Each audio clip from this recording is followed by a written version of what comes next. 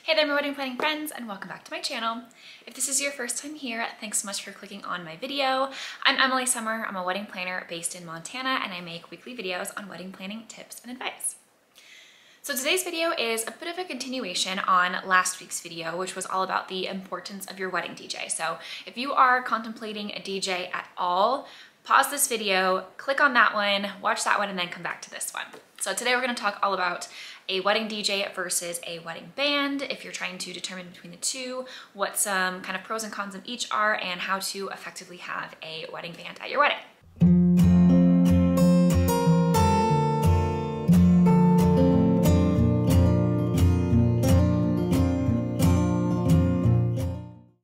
So in my previous video, I talked a lot about the pros of a wedding DJ, which we'll touch on again in this video, just in a little bit of less detail.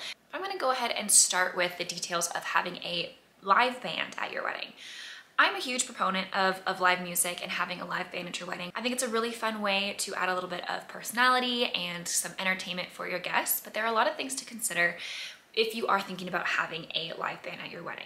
So some of the pros of having a live band, like I mentioned, is a great way to have entertainment for your guests. So whether they are dancers or not, they can still kind of sit back and enjoy the atmosphere of having a live band and live music and not actually partake in the dancing and still enjoy themselves. This also creates a really fun atmosphere in general for your guests and for your overall wedding vibe and atmosphere at your reception. There's something that just kind of elevates that experience a little bit more when you have live music versus a DJ at your wedding. A lot of times this results in a more packed dance floor. This is also especially dependent on the type of music that you have and the type of band that you have. If you are a crowd that likes to do like partner dancing and that kind of a thing, a live band is typically pretty beneficial for this. If your crowd is not super into that and your crowd is a group that thrives on more like hip hop, or the best way I can describe it is like high school dance music, DJ is probably going to be the way to go for you. So that's something to keep into consideration, is what your guest group is like, what you as a couple like to dance to, the type of music you like, because when you have a band, again, depending on the band, you are a little bit more kind of pigeonholed into a particular type of music and maybe a particular genre, or whatever that band is capable of performing and playing at your wedding. So you're not going to get the wide array of music that you can get when you have a DJ who's going to play likely different genres, different types of music from start to finish throughout your wedding day, based on both what you as a couple want to hear and the kind of vibe and environment you want to create for your wedding, and also reading the dance floor and being able to play music that A, is requested by your guests, and B, that is just doing well on the dance floor, things that are going to get your guests back onto the dance floor. DJs are going to be able to take note of what's doing well, what your crowd is really enjoying, and what gets the most people on the dance floor at one point. Which this is something that you just don't really get with a live band. So just the overall point of customization is something that a DJ is going to be able to provide you a lot more than a band will. So that's something to keep in mind. The biggest factor when it comes to having a live band, in my opinion, is the lack of an MC or somebody that is going to be able to make the official announcements at your wedding. This is a huge role that a DJ plays, is being kind of the overall MC of your wedding and being the person that facilitates all of the events at your wedding and makes the announcements to let guests know what is coming up, and getting guests into different areas of the wedding, like if they need to get to the ceremony or from the ceremony to the reception site and all those types of things, which most bands will not provide this service. So a lot of times they will make announcements like your first dance and maybe father-daughter dance, and quick little like introductory announcements into what's coming up and what dance is happening.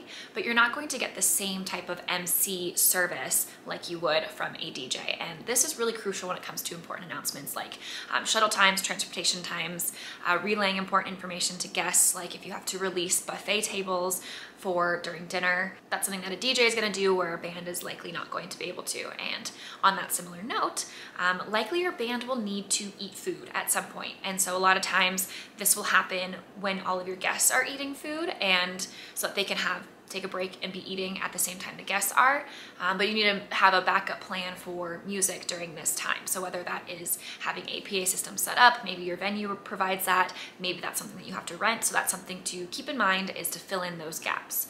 On a similar note, In addition to when they eat, most bands will take set breaks. So they will likely have a set list already prepared for your wedding day, and there's likely going to be scheduled times as like a little intermission throughout your reception where they will need to take a set break. And typically this is only about 15 or 20 minutes or so.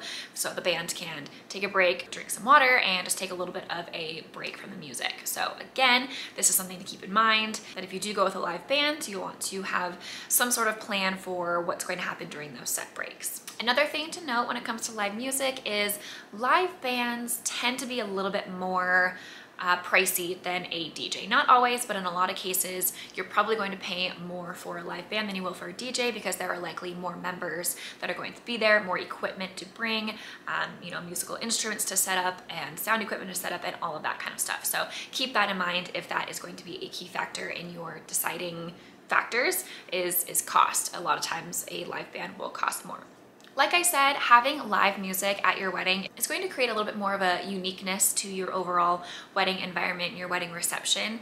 And something that I always recommend, if it is feasible, to me, kind of the best of both worlds, or in a perfect world, having both and kind of being able to tag team both live music and a DJ, if you're wanting to have live music, is the best route to go. Again, if that is feasible. But that is something that I've had couples do. And you have a couple of options here where you could just have them tag team the entire event. So maybe you have the DJ perform the ceremony, the live band performs during the cocktail hour and into the reception, and the DJ is there to make the announcements and to fill in those gaps when they take set breaks or make those announcements, or during dinner, or whenever the band is not going to be performing live music, the DJ will be there to fill in.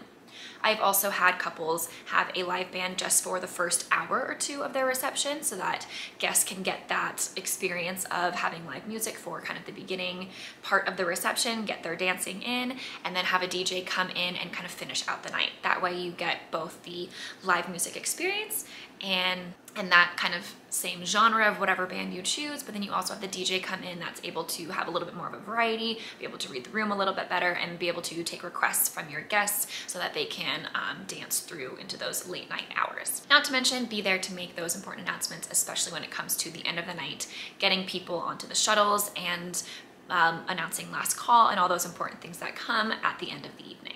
Like I said, having live music and a live band at your wedding is a super fun way to add a little bit more personality into your wedding and create a little bit more of a unique experience for your guests. However, there are a little bit more factors to consider when it comes to hiring a live band for your wedding. So just make sure you take these factors into consideration when you are debating between the two or trying to make a plan for your music for your wedding reception. Hopefully you found this video helpful. If you did, please like and subscribe to get weekly videos on wedding planning tips and advice, and we'll see you next week.